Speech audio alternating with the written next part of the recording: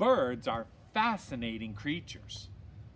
You know who else are fascinating creatures? North American teenagers. Like in the book, The Field Guide to the North American Teenager by Ben Philippe.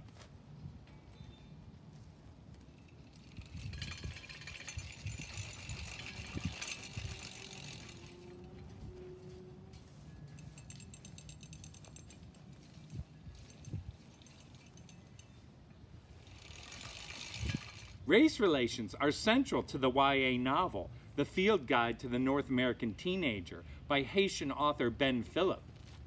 It's refreshing also to find that race relations are not a big deal in the YA novel, The Field Guide to the North American Teenager by Haitian author Ben Philippe. How can these two conflicting ideas be held in unison throughout Philippe's book? It is possible when you mentally explore the intersection of the two concepts. There are places where two very different things meet, and it's called life happening. No one is either all good or all bad, and it's common in literature to try to explore this question. Ben Philippe's Field Guide does it well. The reason why I'm being so careful with this is because this lawn mower, called an auto sickle, is from the 1920s into the 1930s. Believe it or not, lawns were not something an average American had until about 1920. Back in the 1800s and prior, your homestead or house would just have a bare dirt surrounding it. Exploring the nature of humans is something that the main character, Norris Kaplan, does throughout the Field Guide. Every chapter begins with an amusing observation that keeps the theme of someone from the outside looking in rolling along. Why is Norris on the outside? It might be that he's the new kid in a high school college town. It might also be that Norris is a black Canadian hockey player who is smart-tongued, and sweating profusely in Austin, Texas, kind of like I am.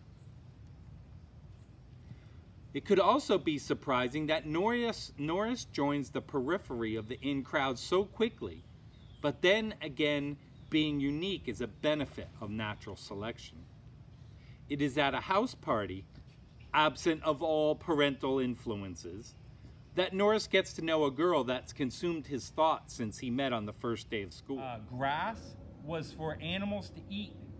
It was not something that you put in your front yard. That concept came out of just prior to World War I, when people had a little more leisure time, and then into the 1920s when they really gained quite a bit more leisure time. And they realized that one of the things that made a home look nice was a lawn around it. This was a concept that went back to Versailles Palace, where they planted large expanses of grass to show how wealthy they were. Because if you could have grass planted that animals could eat, and you just had it there for the look of it, that meant you were immensely wealthy. So in the 1920s and 30s, people latched onto that idea and wanted it surrounding their house. So they had to have some way of cutting it, because the animals weren't keeping it trimmed. So this is one solution. It was called the auto sickle because a lawnmower name hadn't been invented yet. A sickle or a scythe is how you cut hay back then. Aarti is a confident, creative, and quite a scholar. She is also the daughter of immigrants like Norris. And being the child of an upward climbing family, she's expected to take her place at an Ivy League school like her brother. That she would rather become a traveling professional photographer adds conflict to the story. It must be hard to live up to expectations. It is hard for Norris, and it's hard for Aarti. And it's even hard for the popular white girl Madison. Norris doesn't hit it off well with the school's cheerleaders on his first day, and it goes downward from there.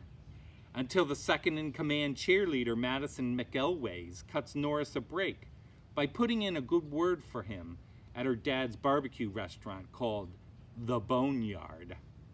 Things are not going well for Norris socially until she does that.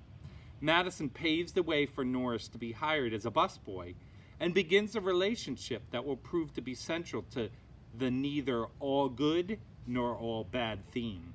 And so it was called the auto sickle, and this company in South Natick, Massachusetts patented this, and it uses a series of gears to turn this blade, and there would have been two, it's missing one, to turn this blade and cut the grass in a sort of manner. Now it would have been probably softer grass that it would have been used to cutting, I mean, it works to a fashion. It's kind of a neat piece of history. A common phrase that high school students use is, "That's so racist." They use it when something is racist, and they use it in situations when it's not racist, and they use it when something is just uncomfortable, and they use it when they happen to hear the word race. Mostly they use it to apologize in a way for simply not understanding how to describe something that is infinitely complex. How does one navigate the modern situation where race is a part of everything we do, yet is never supposed to matter? The main character Norris responds to this question when he tells Earty, "It does not matter, and we both know it." It is through Norris's and Madison's friendship that the author Philippe explores the deftly played race card. Stereotypes are flirted with, but not leaned on. For example, Norris has a habit of walking the halls of Anderson High School when classes get boring or tedious. And of course, Meredith, the head cheerleader, is a spoiled rich bee. But it's not through the stereotypes that Philippe makes statements. It's through the stereotype busting. The white boss's daughter can be attracted to a black Canadian busboy. A second-generation Indian girl can demand to be something other than a Harvard-educated doctor. And a self-conscious, smart-mouthed hockey team captain can have an openly gay best friend. It is through these and other paradoxes that The Field Guide to the American Teenager becomes a book that you should read.